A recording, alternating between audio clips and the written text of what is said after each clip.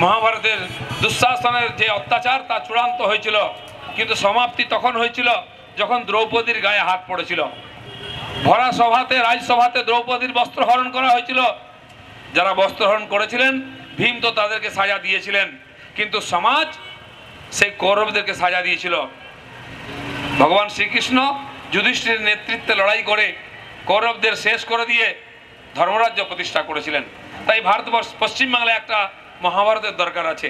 এই যে দুর্যোধন দুঃশাসনটা দাপিয়ে বেড়াচ্ছে, রাস্তাঘাটে দ্রৌপদীর কাপড় ধরে টানছে, হাত ধরে টানছে, তাদের অসম্মান করছে, সতীত্ব নষ্ট করছে, এদের সঙ্গে দুঃশাসন দুর্যোধনের মতো ব্যবহারই করতে হবে, কারণ এছাড়া দ্বিতীয় কোনো রাস্তা নাই।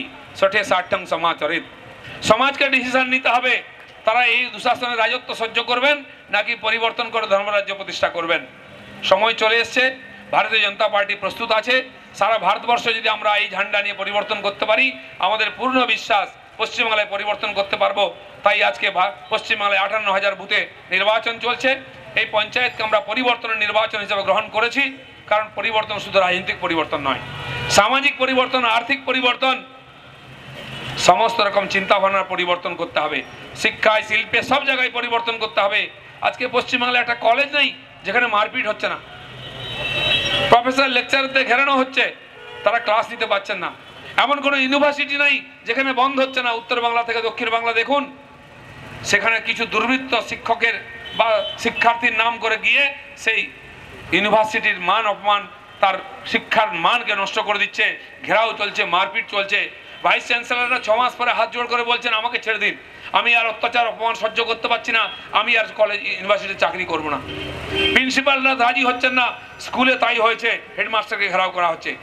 গ্রামের দিকে যান, সরকারি প্রাইমারি স্কুলে একজন টিচার, 50টা 60টা 100টা বাচ্চা, টিচারের স্কুলে ইচ্ছা হলে যান, না হলে যান না। বাচ্চারা আসে, খেলাধুলা করে, আর মিড ডে মিল খেয়ে থালা বাজিয়ে বাড়ি চলে যায়। গরিব লোকের সন্তানদের ভবিষ্যৎ কি হবে?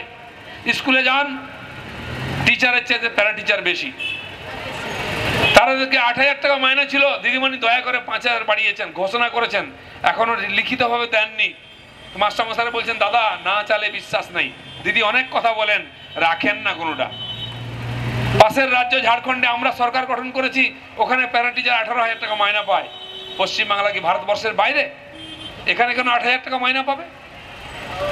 কেন্দ্র সরকার তো মাসে মাসে সব মিটিয়ে দিচ্ছে, তবু নাই নাই রাজত্ব, কেঁদে কেটে একাকার। প্রাইমারি স্কুলে মাস্টার নেই, হাই স্কুলে মাস্টার নেই, থানায় পুলিশ নাই, কলেজ যান টিচার নেই, টিচার তো লেকচারার নাই, নাহলে স্টুডেন্ট নাই, হসপিটালে ডাক্তার নাই, আর দিদির হাতে টাকা নেই। এই গল্প শুনতে শুনতে আমরা ক্লান্ত হয়ে গেছি। তাই পশ্চিমবাংলার নাই রাজত্বকে শেষ করতে হবে। স্বাধীনতার পরে আমরা এগিয়েছিলাম, আজকে 70 বছরে দেখা গেল শেষের জায়গার জন্য আমরা লড়াই করছি। প্রথমে যারা সবচেয়ে পিছিয়ে ছিল তারা সামনে চলে গেছে। দিদিমণিকে প্রচুর চাকরি দিচ্ছেন, আর আমাদের বাড়ির ছেলে মেয়েরা চাকরির জন্য গুজরাট, রাজস্থান, মধ্যপ্রদেশ, মহারাষ্ট্রে চলে যাচ্ছে, যেখানে বিজেপি সরকার আছে। বাড়িতে বুড়ো বাবা মাকে ছেড়ে, বাচ্চা বউকে ছেড়ে, কেবল পেটের জন্য আজকে পশ্চিম ভারতে যেতে হচ্ছে। কোনো ট্রেনে আপনি টিকিট পাবেন না। আর দিদিমণির গল্প শুনছি আমরা। তো যে মানুষের জীবনের সুরক্ষা দিতে পারে না, যে মহিলাদের সম্মান রক্ষা দিতে পারে না, তার কাছ থেকে চাওয়ার মতো আমাদের কিছু নাই।